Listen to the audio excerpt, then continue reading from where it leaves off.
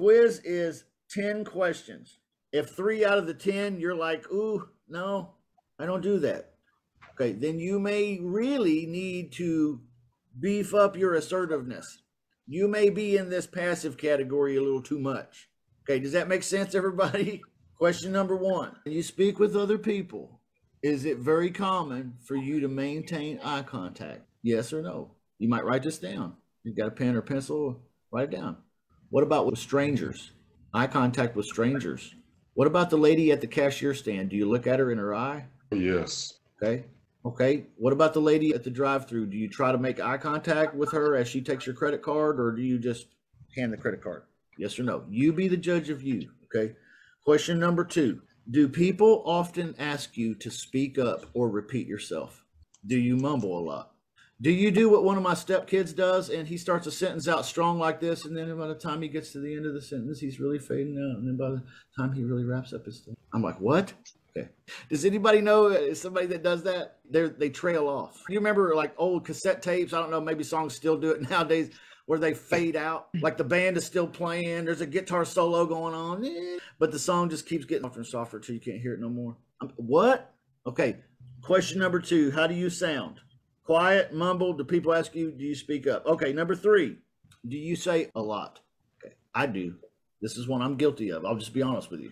Do you say a lot? That was number 3. Number 4, without changing your physical position right now, what is your posture like? Is it really shitty, or is it confident and strong?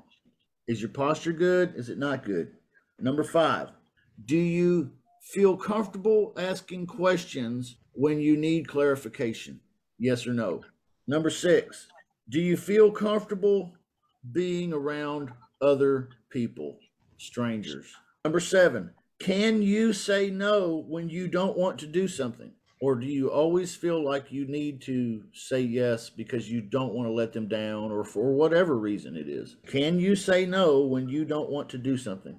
Number 8, are you able to express anger and annoyance appropriately? Be honest with yourself, okay? I'm not going to ask you to tell us what your answers are, okay? You can be like, I know I kicked the fuck out of that dog yesterday. Like, we need to work on this.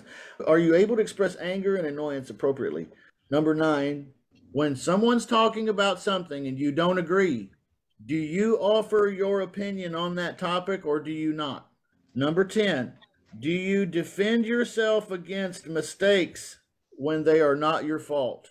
What do we think about that, everybody? The quiz is over. You can put your pencils down. Is anybody in the room willing to say, hey, listen, I probably ought to work on some of this? It's just us. It's a private session. Would anybody say, hey, yeah, I see there's a couple, 2, 3, 4 deficiencies there. I could improve. All right, good. See, I just want you to feel like you're not alone, because I do too.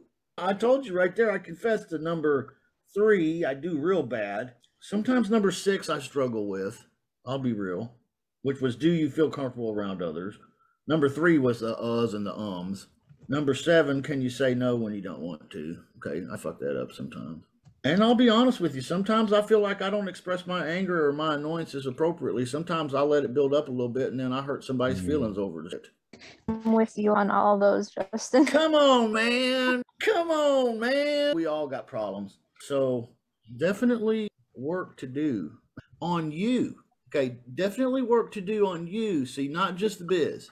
But we all know that if you're making phone calls, how you are affects how you make the phone calls, which affects the biz. So that's why we're doing this here. Does anybody have any thoughts or comments they'd like to talk about when it comes to those quiz questions?